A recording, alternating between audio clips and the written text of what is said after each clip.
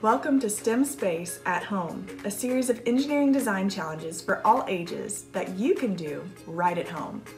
I am Claire, I'm an aerospace engineer and your guide for today's challenge, plants in space. So first we're going to start off with some trivia questions. I'll test your knowledge of plants and growing them in space. Then we'll learn some science and finally get to do an engineering design challenge where you can build your own device to grow plants anywhere. Let's get started.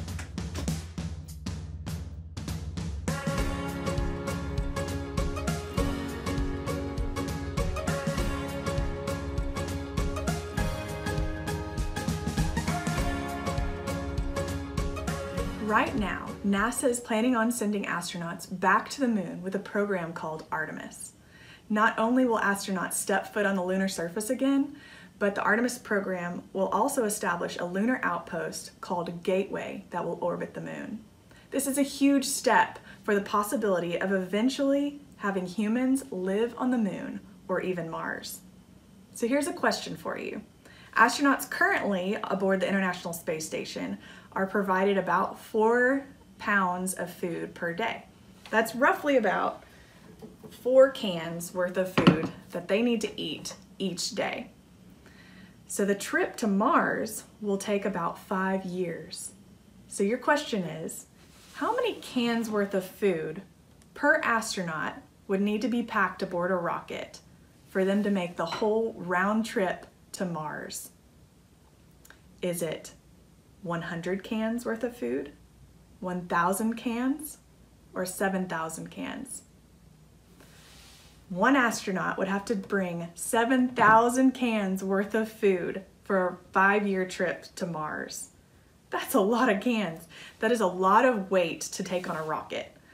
Now, as you can imagine, more weight needs more fuel, and roughly about 90% of the mass of a rocket has to be fuel. So if you take 7,000 cans worth of food, all of that weight per astronaut, that equals a lot more fuel and a much bigger rocket, which gets pretty expensive. So we need a better solution. One possible solution is to grow plants in space. This can provide a multitude of benefits. One, plants can provide food for the astronauts to eat. They also work like mini oxygen factories, producing fresh air for them to breathe, and they can even purify water. Vitamin deficiencies can be a big health problem for astronauts too. And simply packing a bunch of multivitamins will not be enough to provide a healthy diet for astronauts during deep space missions. They'll need fresh produce. Have you ever grown plants in a garden before? Let me show you what I'm growing in mine right now. Here you can see my garden where I'm growing lots of different fruits and vegetables here. You can see that in this one I have lots of different kinds of plants coming up. I have onions, and this is broccoli. You can see a little broccoli growing in there. And there's some asparagus and spinach. Over here, there's some tomato plants and jalapeno peppers. And you can see that they are planted in really good soil where they get lots of nutrients. And then there's hoses here that let them have water, and they get plenty of sunshine to help them grow. That brings me to my next question for you. Which of the following things do plants need to grow? Is it sunlight, water, carbon dioxide from the air, or soil? The answer is everything except soil. See, plants take in carbon dioxide from the air and then put out oxygen that we breathe in a process called photosynthesis. This is how plants create energy for themselves. So while plants do get a lot of the minerals that they need to grow in the soil that they're grown in, they don't actually need soil to do it, which is a great thing because as far as we know, Earth is the only place that has fertile soil for plants to grow. Soil is also really heavy to transport, so that's not really a good option for us to bring soil into space. We're going to need a better way to do it, and we'll discuss that in a minute. But first, my last question for you. Who is involved in coming up with how to grow plants in space? Is it a botanist, an aerospace engineer, or a gardener? Let's hear the answer from Mark Watney from The Martian. So, I gotta figure out a way to grow 3 years worth of food here on a planet where nothing grows. Luckily, I'm a botanist. Mars will come to fear my botany powers. That's right, botanists study plants and how they grow. They're the people that will help design a system that can grow plants in space. There's also another type of STEM professional called a payload integration engineer. They're the people that talk with the botanists and find out what plants need to grow in space, and then build the systems and machines and devices that will actually accomplish the task. NASA has already begun growing plants in space, like these zinnias grown by astronaut Scott Kelly aboard the International Space Station.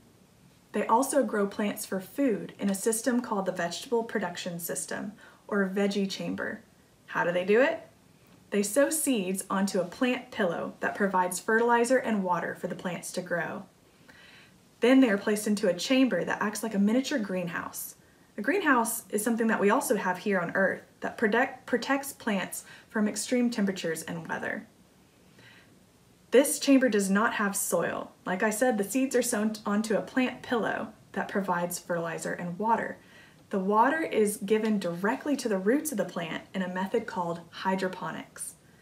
This method has shown that the plants will grow 30 to 50% faster and produce more fruit. Sounds like a pretty good method. So, have astronauts actually eaten these plants in space? Yes. The first plant that they were able to eat aboard the International Space Station was red romaine lettuce. They have grown other plants too, like onions and beets and all sorts of plants, but mostly vegetables that act more like a pick and eat salad bar. So how would you like to build your own device to grow your own plants that can be planted anywhere? Let's get into our challenge.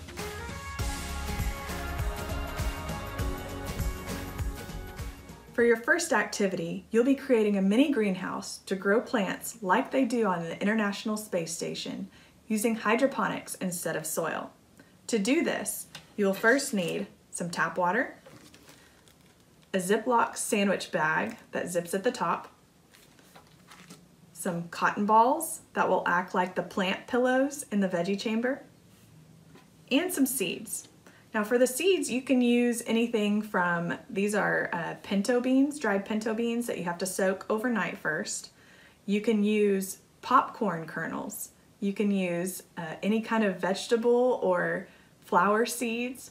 You can even use dandelion seeds from a dandelion flower that you can find outside in your yard. Whatever seeds you use would work just fine. I would get more than one of them so that you can test them. Now the first thing that you're going to do is you're going to take your cotton balls, which are your plant pillows, open your Ziploc bag, and drop your cotton ball into the water. Now don't squeeze it out, but you can let it drip a little bit, and then put it into your bag.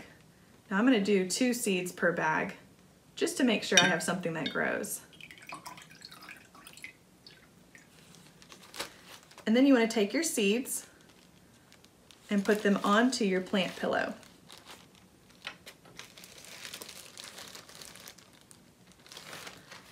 Now don't squeeze the air out, but you want to seal the top of your bag. Make sure that there's plenty of air inside. Now you have a mini greenhouse.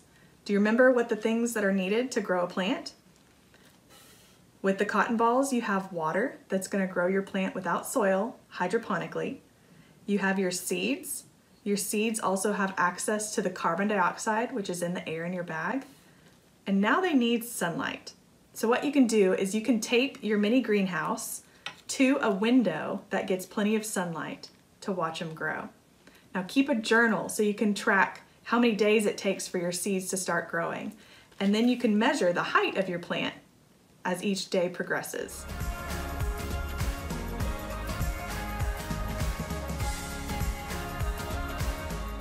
Now here's your engineering design challenge. You want to be able to support your plant as it grows. If you don't attach it to the window, it won't be able to stay supported by itself, and then your plants won't grow. So another problem is that maybe you find that the window that you attached it to doesn't get the best sunlight, or maybe the windows in your house only face a certain direction. The sun rises in the east and sets in the west. So if you plant your plant and put your mini greenhouse in a window that's in the east, it will only get sunlight in the morning. You'd need to move it to a window that faces west or another direction in the afternoon to get enough sunlight. So how are you going to do this? Your mission is to build a device that will be able to support your plant so that you can move it if you wanted to.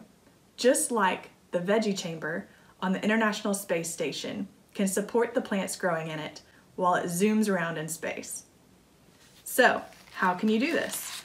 First, you need to find some supplies that you can build a structure that will support your plant. You want it to be about 6 inches off of the ground and be able to support it from the sides or the bottom or the top.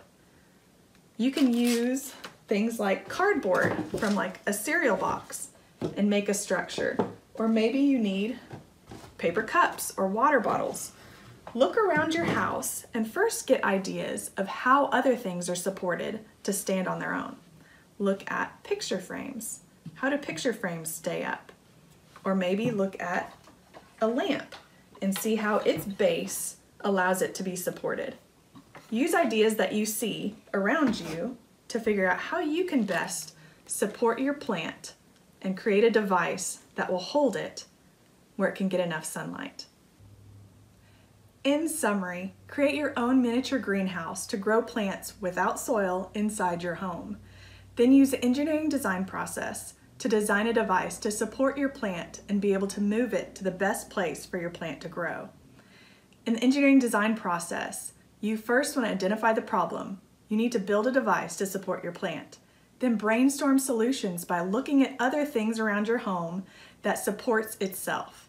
And look at the materials that you have available, like cardboard, cups, things that you can use to build your own device. Next, create your design. Draw up a plan of how you want your device to work and how it will look using the supplies that you have. And lastly, you want to build it. Build your device and test it by adding your window greenhouse to your device and see if it is supported. Share your solution. We want to hear what you've created. Please post pictures of your creation to our social media channels on Facebook, Instagram, or Twitter using the hashtag STEMSpaceAtHome.